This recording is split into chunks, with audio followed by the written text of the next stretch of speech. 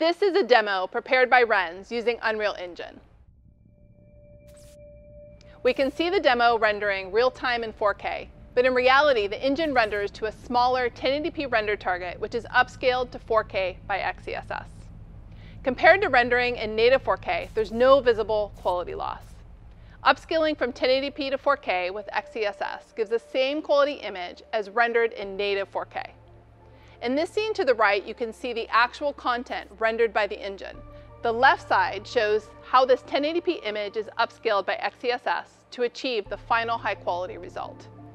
Rendering to a smaller 1080p render target allows to significantly reduce the rendering time and achieve higher frame rates.